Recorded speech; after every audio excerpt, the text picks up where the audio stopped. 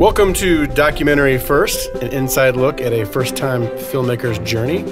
I am your host, Josh Lindsay from the Movie Proposal Podcast. And with me is our first-time filmmaker, Christian Taylor. Hey, Josh Lindsay. How's it going? Good. Happy to be here. Good. And with us, as always, is our trusty dusty research extraordinaire, typing on the keyboard, note taker guy, Jason Rugg. Hey there. I don't know how long I can keep making this thing longer, but now it's just guy. Yeah, we'll go back to the short version. Yeah, him. He's here. That dude over there. Yeah. So last we spoke, you were down in or near Nashville. Yeah, Muletown. I was in Columbia, Tennessee. Mm-hmm. And you were supposed to be there a week or something, and you basically lived there for 6 weeks? I did. My husband and my son keep saying it's 2 months. 2 months. Mm-hmm. They're rounding up. Fair enough.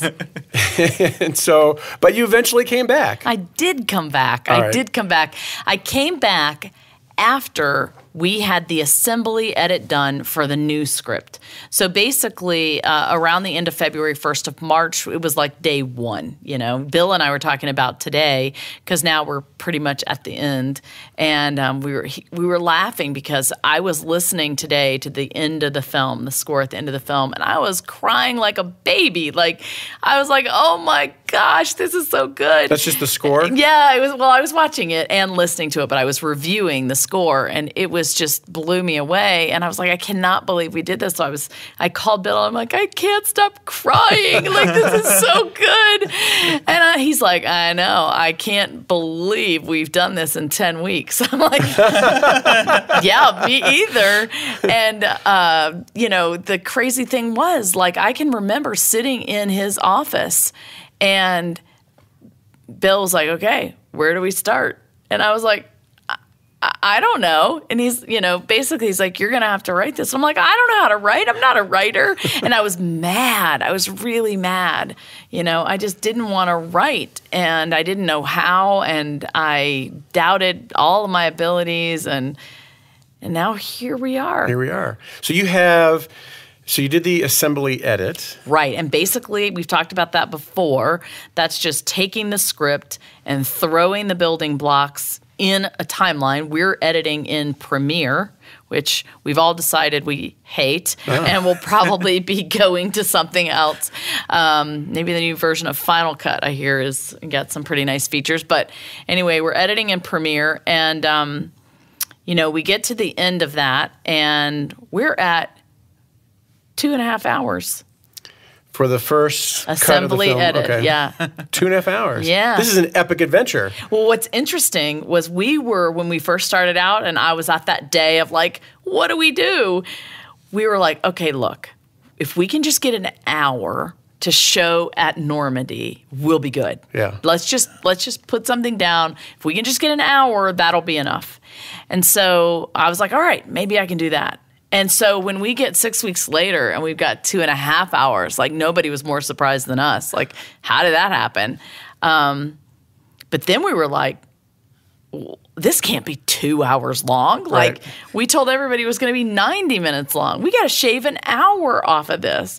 And I did not know how in the world. And at that time, I was like, listen, I called my French producers, and I'm like, let me tell you something right now. You need to call all of those places that want to do screenings, and you need to tell them that this film is 2 hours, because I'll try to make it an hour and a half, but I'm telling you right now, there is no way it is going to be, cut by an hour. So talk about the process of, at least going from 2.5 to 2 hours, because obviously you put that stuff in originally because you wanted it. So how do you decide it was the director's cut. Well, we call that killing your babies in this, industry. And it was rough. Like, I got home, I looked at the assembly edit, and I had to start figuring out, what worked and what didn't work, and be looking at things a little more critically. I threw in everything that I really loved, and then I had to figure out, okay, I had to be more objective about it. And that involved a process of showing people things and, giving them little bits and pieces, asking for their feedback. I have some consultants, Nicole Bernardi-Reyes and Sandy Gordon, who I would, check things with, who've been in this business longer than I have. And we'd incorporate their feedback and kind of cut some stuff. And we'd try to figure out how to tighten it up. But it was, like solving a jigsaw puzzle, trying to figure out what to cut and what to keep. Now, in this day and age, when you have, the internet and with DVDs, they have the, DVD extras and that kind of stuff. It would almost seem easier to know that, like, you can remove something, but you can display it somewhere else. I mean, do you have that in the back of your mind as you're doing this? Well, Bill is hilarious because Bill's like, okay, Christian, we're going to try this cut. Now, I promise you, I'm going to stick it over here and we're not going to lose it, And so he always puts it on reserve. So I know that if I ever have to go back, it's kind of sitting over there, right? But that gives me the ability to let that go because I know it's not permanently lost. Yeah. And, so, we still have that 2 hours and a half sitting somewhere. And most people have said, well, I want to see that, because you do. That's why you have the director's cut. Because there are people that are really into it that are going to be like, I want to see everything. And so what I know is that we will take some of those things that were my favorite and we'll use them for other things. Educational tools for schools. We can put them in museums. We can use them for marketing. So they're not going to be lost. Okay. Yeah. So it would seem like it would help ease the pain to know maybe you're not killing your babies, you're just moving them to your aunt's house or something. That's right. They're going to let somebody else adopt them. That's right. Just for this summer. Yeah. So. All right, so now you're working, you're not in the same, when you come back to Chicago, you're not with Bill anymore. Yeah, and that's really weird because normal film companies work in the same office, It just makes communication faster. You can see things more quickly. It's faster to have communications and conversations about things real time instead of emailing something and waiting for a response, and it just adds to the delay. So we had to figure out how I was going to be able to review things, and that was an interesting process. Okay, so I imagine you'd have some tools. Were these new to you? Were you familiar with this? How did you figure this out? I was kind of familiar with this. But we had a challenge trying to figure out the right tools. And the reason is there are tools out there that exist, but most of them are cost prohibitive for little independents like me. And so it was a combination of finding tools that really worked and tools that were free. So, we had to use a combination of them. So, to make our virtual teamwork, we used Google Drive, but of course I had to buy extra storage for that. We used a great program called Trello. Have you ever heard of Trello? Yeah. I love Trello. It's awesome. And then we should probably make show notes and put these in the show notes. Trello is like a kind of a task manager. I don't know how you explain Trello. It's almost like sticky notes. Virtual sticky notes. That's a good way. So you can track. It is kind of like virtual sticky notes, but basically, so we have ours is laid out this way. You have one big team Trello board, which in my mind is like an office. And then inside the office, you have walls. And on every wall, you have a huge bulletin board. And on every bulletin board, it covers different things. So we have a bulletin board for website. We have a bulletin board for social media. We have a bulletin board for fundraisers. We have a bulletin board for transcription, translation stuff.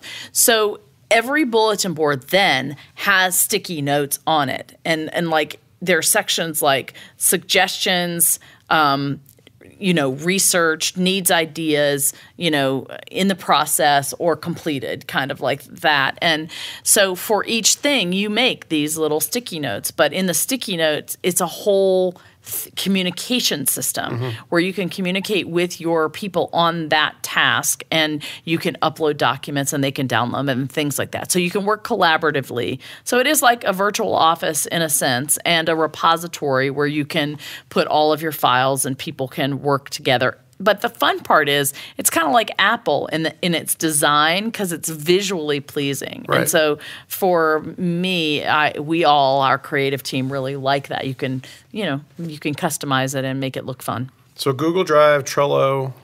Yeah, and Trello. And then the most important one was Frame.io. Frame.io. Yeah.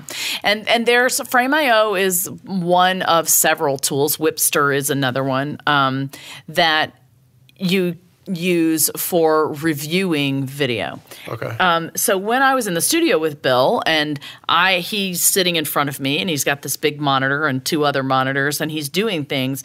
If he wants me to review something, he just plays it and I can watch it and I'm sitting there. So Frame.io is a world that I do pay a small fee for, like $25 a month or something like that, where Bill will upload a version every time he's edited something, and then I would watch it and I could make comments in it exactly where. So if I'm watching something and I want an edit somewhere, I type in where I want the edit or where I want the change. It makes a little note, and on the side, you can click on that note and go exactly where it is and incorporate the change. Oh. And the great part is Frame.io integrates with Premiere. So then it puts all of the comments on his timeline in the software he's editing in. So Premiere is the editing software that you're not a big fan of? Correct. Okay. It crashes a lot. It's super buggy. It's good for some things. I mean, Jason, are you editing in Premiere right now? Yeah. That's what we So tell me what your thoughts are on Premiere. I like Premiere. It's what I initially learned in after Windows Movie Maker was the first thing I ever used. And then, actually I got Pinnacle video editing, which was awful. So Premiere looked like a great step up for me. Right. It's great for short form content, but as soon as you get over like a half hour, it gets real buggy and real annoying. Yeah. But for everything we do here at Phil Fisher Enterprises, works just fine for us. We don't do anything longer than 25 minutes. So I've never had that many issues with it. But when I do stuff, like personally, I've been editing a conference. And it's just, it's a train wreck just trying to go for these hour-long videos and it just crashes, and there's trouble with like color because we really want to color in DaVinci, and we, are having trouble with subtitles, and it's kind of clunky. And the new version of DaVinci comes with Frame.io built in. Yeah, it's not a plugin; it's actually just in there. I'm really excited to try that out. Yeah, so are we. So we work that way with Frame.io. And the interesting thing is, so we've been working in acts. We have 4 acts, and so we would work on Act 1 exclusively until it was finished. And every time he would give me a new edit with all my new notes incorporated, he would upload another version, and it layers the version. So you can always go back and see. Oh. And that can be tricky because when you upload a new one, the comments from the old one are lost. So there's some things that Frame.io could do to improve their interface a little bit. But if they would only do it my way, it'd be great. And then the last one we used, which has been surprisingly useful, is Zoom. Do you use Zoom? It's like FaceTime or something, right? Yeah, it's really virtual conference calling. Okay. You can do video or audio. You can do it on your phone or your computer or your iPad, whatever. And I do pay, I think, like $12 a month or something like that to have unlimited time. It is a free tool, but you only get an hour a session. Oh. So, but I do enough Zoom stuff that I just pay for it monthly. And a lot of times when we were – this is what's really funny. When we were trying to edit in French, we had to figure out how to do this with our French producer in France. So at one point, Bill is sitting at his computer. I'm sitting at my computer behind him. We get another computer, and we set it up looking at his monitor with Zoom so that we could Zoom and she could see the monitor. Anyway, it got to be crazy. Then we realized, wait a minute. Zoom has screen sharing. So we're making this a lot more complicated. But it was funny at the time. And so anyway, Zoom has screen sharing. So we would Zoom with her and we would show her our different edits to make sure that we had gotten them correctly. Okay. But what was interesting over time was that we stopped needing her so much because we began to understand the French. Really? And we began to know where to make edits ourselves. It was this weird thing that happened somewhere partway through the 6 weeks, probably at about the 3-week mark. You start speaking French. I started understanding French and reading French. Well, très magnifique. Yeah, so those are our virtual tools that allowed us to pull this thing off. And the phone, telephone and texting, those helped too. We assume that. So, all right. Well, hey, that's a good. We'll end here today, and we'll pick up on our next podcast. We'll talk about the music side, composing, working with a composer and so forth. Can't wait for that one. That was a challenge.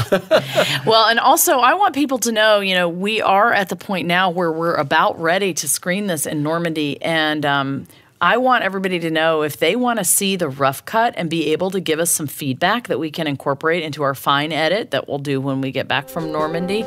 We're letting people see that if they make a donation, starting at the $25 level. We'll take anything else, but they need to donate $25. That's how the internet should operate. If you want to leave a comment, you should have to donate $25. Yes. All right. Well, hey, everyone. Thanks for listening. NormandyStories.com. NormandyStories.com. Thank you for listening to Documentary First, where we believe everyone has a story to tell, and you can be the one to tell it. Bye, everybody.